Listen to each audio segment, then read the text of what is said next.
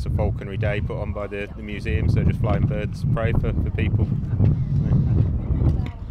And what kind of birds do you have here today? We've got 2 falcons, a hawk, 4 owls, the 2 eagles and the vulture.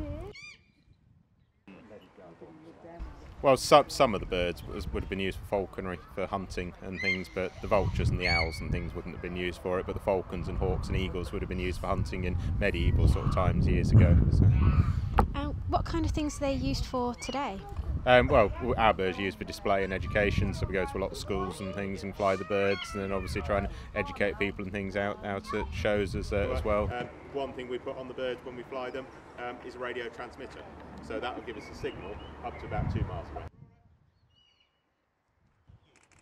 Well, obviously we fly the birds and just try and explain things about the birds and things, and about conservation, everything of them in the wild as well. Well, we've been coming here for 7 or 8 years, and normally we get the same people come here year on year to watch the birds sort of flying each year. So, but in schools and things, especially in the middle of Birmingham, children have never seen a bird or an owl or anything close up. So yeah, just taking birds in that they might not have seen and showing them they're not big scary things that are really aggressive. So people just don't know much about birds of prey.